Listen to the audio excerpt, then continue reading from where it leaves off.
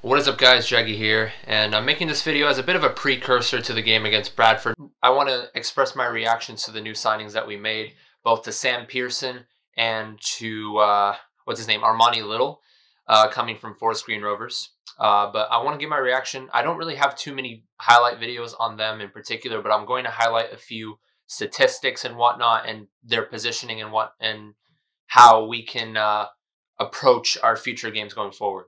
To start off, we're going to be looking at Sam Pearson's stats, and for reference, I like to use fbref.com. That is my go-to website to check football statistics. So, of course, we see him coming from Bristol City, and then also playing for a Scottish side in the Championship.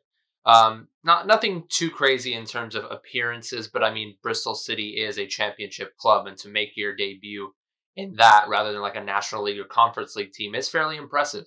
But if we're to take a look here at the positions that he's played for in those games that he's come out in, you can see that he's played right mid, defensive mid, left mid, defensive mid, right mid, attacking mid. So for the most part, it seems like he's more so he can play more so on the wide hand areas. So right mid, right mid. Wherever we feel like slotting him, honestly, I think he's more of an attacking based player, obviously. Comparing that to Armani Little, who used to play for the Southampton Academy, did decent for Torquay. It really took him until the third season to get off and running. And if we take a look at those matches to see which positions he's played, he could be a good utility player for us. I mean, we don't like I said in my last video in the reaction to Crew. I think that we need a center mid, winger, and a striker. Attacking mid could work too, but I didn't actually mention center back. Alex Pearce can play. Callum By, we have Nightingale, and Lee Brown can play center back. So we have 4 center backs, but it's not the most sturdy set of center backs you'll ever come across. Nightingale, a little inconsistent at times. Obviously hasn't played since, getting injured. And Alex Pearce, I thought, before he got injured, he was a little bit woeful in terms of on-the-ball skill. But when it comes to marking, when it comes to winning headers, when it comes to overall establishing himself as a center back, really imposing himself, I think he's solid. I think he's fantastic. But we could use another center back. But I think signing a tried and true center back in the transfer window would be a bit of a waste. So signing someone that can play center mid and center back, I think that was a brilliant signing by Johnny Jackson and co.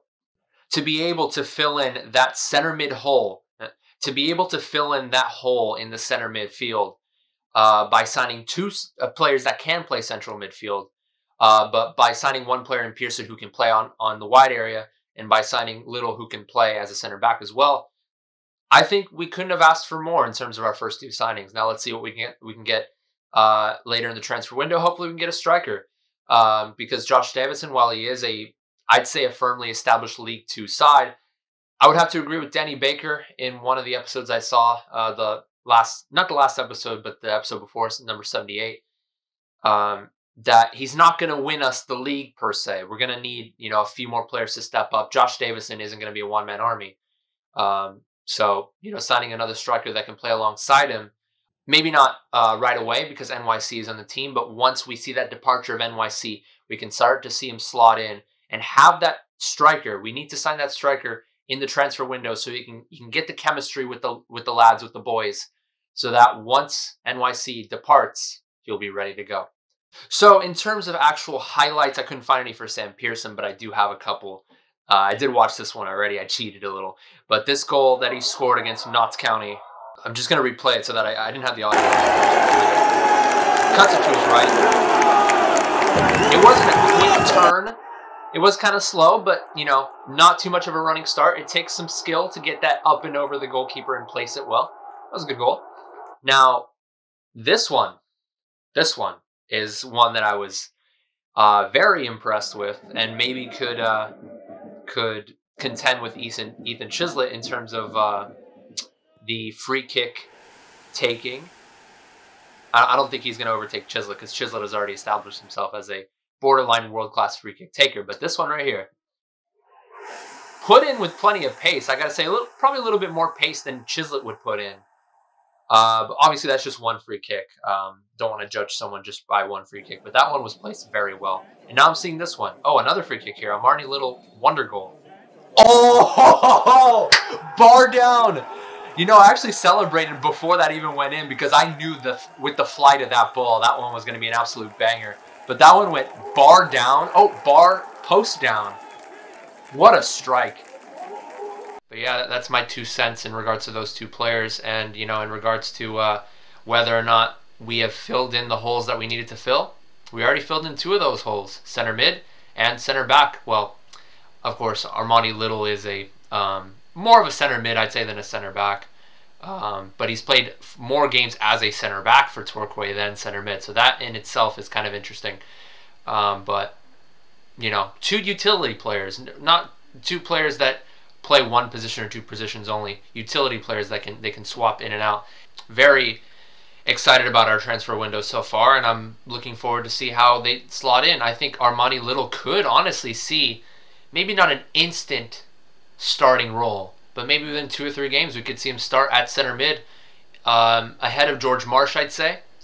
But this next game or 2, I would assume Marsh is going to start, but these next games are going to be key for Marsh. He's going to have some competition for sure, and hopefully he can shine. As for how we match up against Bradford City, they're currently a team in decent form. I know it says they lost their last game against Rochdale, but that was a game where people were complaining about the referee. The penalty was a little soft. I was watching the highlights for that one. Because the player kind of trips over his own feet. He trips over his own feet while going to ground. Like, he kicks his feet to kind of make it look a little more convincing. But that's not a pen. And Bradford City fans do have a right to be upset about that one. But aside from that, you know, they won their other 2 games before that one. It was a 3-2 victory against Salford. A game in which they had like 16 shots, 7 on target. It was a pretty impressive performance all around. And as for the team itself, in terms of, you know, who they have, I mean, they have a who's who of strikers. I mean, they have 4 strikers that could really come in and make a difference. I mean, first you have Abu Asa, who I think is the least impressive of the bunch, but still, you know, a decent player all around. He played for Scunthorpe. They signed Vladine Oliver from Gillingham, who was a really crucial asset to Gillingham. I think he scored like 17 goals in his second to last season and like 10 in his last one, I think, towards the team, and a huge reason why they stayed up. You have Tyreek Wright, who I think he plays for like an academy team. Yeah, Aston Villa Academy. Andy Cook, who I think is just coming off of a recent knock, if I'm not mistaken. He's come off the bench on a couple of occasions, but he has 13 goals on the season. I mean, that is a who's who of striking talent right there. And they play very deep, according to Google. I'm not entirely sure, but they play deep in terms of their back line. Hard to get through. They have one of the best goals against tallies, only 25 compared to Carlisle, Stevenage, and Leyton Orient with 13, and two of them came against ours truly. But yeah, I mean, they're decent defensively. They're good with set pieces. They have a few players that can win headers, and they have good deliveries on those set pieces. So our aerial ability will be tested against them for sure. The likes of Kellenby and Pierce will have to win plenty of headers, and we'll have to keep those strikers at bay. I think key players to look at for AFC Wimbledon in terms of players that need to perform. Like I said, George Marsh most likely starting, and will have his position contended against our 2 new signings.